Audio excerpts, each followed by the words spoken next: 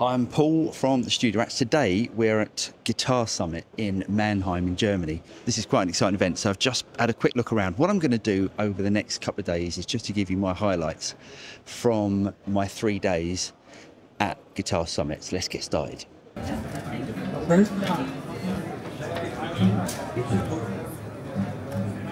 I'm over at the Jam booth, which is one of my favourite pedal manufacturers, and Illis is here and he's going to talk us through. There he is. He's going to talk us through what is new with jam pedals. Okay, so what we have is our collaboration with Greg Koch. We've been working on this for quite some time. We've had a very lovely relationship with him for more than 15 years, and it's finally now manifested in the form of 2 multi-pedals. This is the Hawkins Monster, pun intended, and we'll go to the Hawkins Monster Supreme in a bit.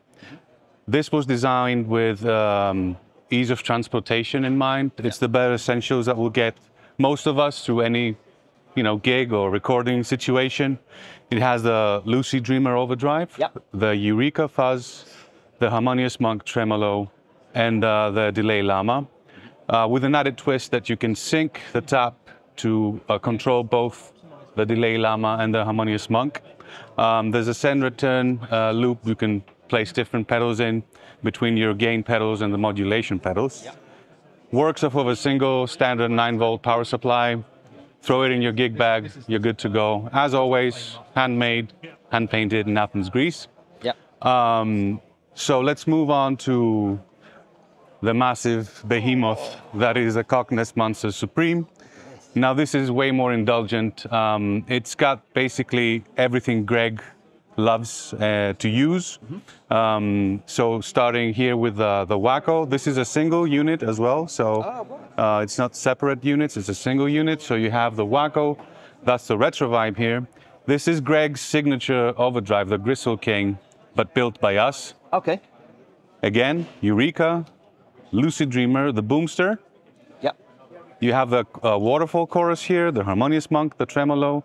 A Delay Llama Mark II, interestingly enough, this doesn't feature a tap tempo because he just wanted it here for a slapback. So this is his always on slapback thing. Okay. And then it's the Delay... You can do more than just slapback. Of course, it's a full range. And then you have the Delay Llama Extreme here, which comes preloaded with Greg's presets. And you can also sync this tap tempo here to the Harmonious Monk. And that creates a very lovely interplay of rhythmic textures and stuff. And you can get choppy and gnarly with it. Very indulgent. Again, single power supply, in, out, amp, you're set. We're stoked. We're very, very happy to see how people receive them. Greg's been actually gigging with both for quite a while now, and everything is top. It's a very good experience for him, so yeah. So what about price points? So this one's at $21.90, and that one is at $7.90. This is due to come out in late October, and this one will follow soon after, but not in October, sometime within 2024. I'm joined by the ultimate rock star himself, Mr. What's your name? I forgot what it is. George Lynch. We're joined by George Lynch. George Lynch has his new pedal out. Phil X has got his new pedal out. What is it? Come, let's have a look. Okay, this is a PXO. It's an overdrive boost, and it's just it's hard to talk about something and being so close to it, which means I got to hang out with this circuit for a good 6 to 8 months and just play this circuit because we're finicky, right? Guitar players. Oh yeah. There's the pedal of the week every week, and that means 52 pedals at the end of the year. That I love this one, I love that one.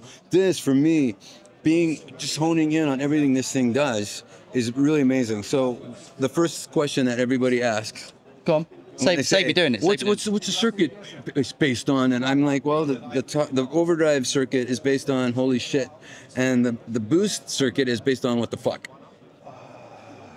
Now, I couldn't come to this show and pass the Shabbat booth without speaking to Ivey. So, Ivey, how you doing? I'm doing great. So Ivey's got some new signature models that are to die for. Let's have a quick look. So this is our new Dweezil Zappa signature model. It comes in 2 colors, Olympic white and black. Both with maple, yeah? Both, yes. Hard maple quarter-sawn necks, 6105 frets. Lawler special S's with El Rayo pickup, and we got the Vega trim in gold.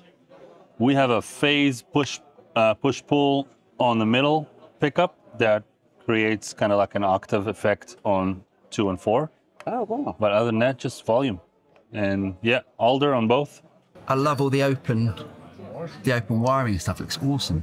It's a proper sort of Eddie Van Halen style. And you've also got this one here. This is the Justin Derrico signature model. Indeed. That's the Justin Derrico. It's a 24 3/4 scale, full mahogany, binding, blocks, and snakehead, 2 Lawler Imperials, Graphtec wraparound, and mahogany body, mahogany neck. And yeah, it's a shredding machine. So first of all, I had to go over to TWS booth. This is Mario from TWS. Hi guys. Mario has got some new things that I was privy to, but via a message the other day. So can we see them? Yeah. Yeah. Now, one of my favourite amps is that one. oh, That's a very puristic 1-channel amp. yep. And it's not based on a Fender, a Marshall, or a Vox. It's based on an old Philips hi-fi amp from, I think it was 1948. And I found that on YouTube, you're on YouTube. I found that on eBay. Yeah. I cannot find you on eBay. Thank God for that. Thank God for that. And I bought it and restored it and modified it for guitar, and it sounded awesome. And that is where the journey started, because can I recreate that sound of that old amp? And over several prototypes, it ended up to be this one, 14 watts, 1 channel, 2 6v6s. It has kind of a Voxish vibe, but obviously the original amp was developed before Vox even existed. But there's some new things that you're doing, which are these bad boys down here. Yeah, Look at we these. now get into the candy business, selling. No, we now start offering solid wood housings. So this housing is of solid mahogany. Actually, it's really old mahogany from the 60s. Wow. And this is solid ash wood.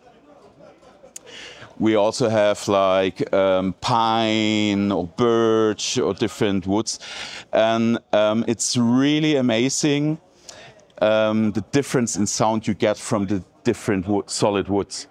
So we tried it out with the same amp, the same guitar, different housings compared to the standard housing, and you really can hear the wood. Are you doing this as a head and cab option, or are you doing this just as a combo option?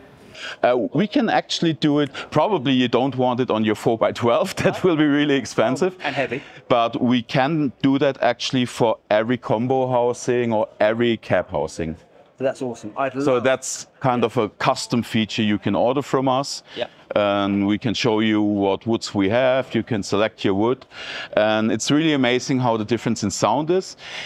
It's actually what you can hear in different tone woods in guitars, like, you know, a Les Paul mahogany, very mid-focus, screamy mid-range, and like a Telecaster made of ash wood, really spanky with bottom end, and you can hear the same nuances in the housings.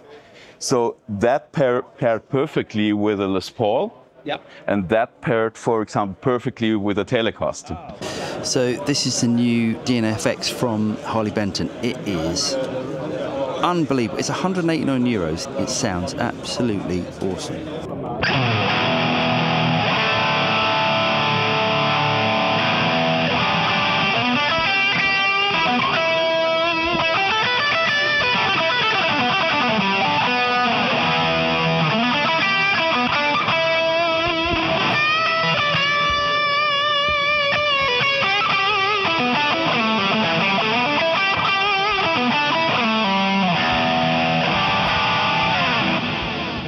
Now, this is also a new one from Harley Benton as well. This is a prototype at the moment, but this is what they're thinking of bringing out.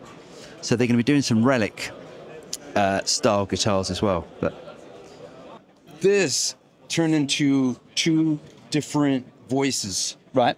And if I'm playing with the drills, I use 3 overdrive pedals. If I'm playing with, 2 overdrive pedals. When I'm with Bon Jovi, I use 3 different pedals. Right. You need different flavors, right? Yep. But now this thing has created a situation, as an example, this is the solo to Living on a Prayer, and this is a solo to Lost Highway.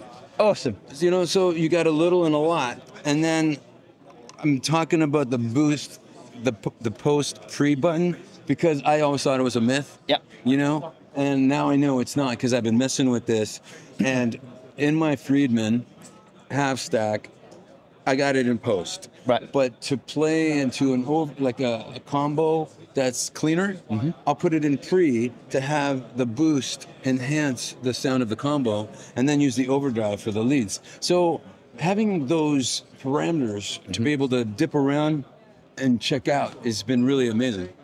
So that's what it is. So it's a boost and an overdrive pedal. Yes. In on two separate things. Yes. I mean, so you're using this video because I've got one of your amps. It's fucking kick-ass, right? Oh mate, it's Dude, I just plugged into it upstairs for sound check with Jared tonight. Yeah. Killer. It's I love my it's amp. pretty awesome. But I was in the shop. Uh-huh. I was in the shop when he put, hey man, what happens when I put this alligator clip over here? And I went, bang, I'm like, oh my God, that's amazing. I was there. Oh, awesome. So how could I not love the amp? Yeah, it's lovely. Right? Yeah, it's great. It's absolutely fantastic. So And been going back and forth with this. yeah. So how could I not love this? So I've heard recently that so when you were going out live, you started off with speakers under the stage, or your speakers next to anyone Bon under the Jovi. stage, and now Yeah. it's sort of reducing. So how are you running it now? Which Well, when I play with the drills, I have the full money? wedges. Yeah. It's the first. I want to feel my pant leg move when I hit a note, and that doesn't happen when your cabinets are under the stage and you're using in-ears. Yeah. Now, and this is funny. In 2018, we were on tour, and a note that was always disappearing at the end of the solo of Lost Highway, always disappearing. And then one night I was standing somewhere and I hit that note, and it went through the stage and through the lid of the ISO box and hit that magnet where that note just sung. And I probably let it hang for too long because I'm an asshole that way. But I stood here and my tech was coming up to give me a guitar. I go, can you put a piece of tape here? I hit that note. It was amazing. So I knew, and he goes, but it's the last show.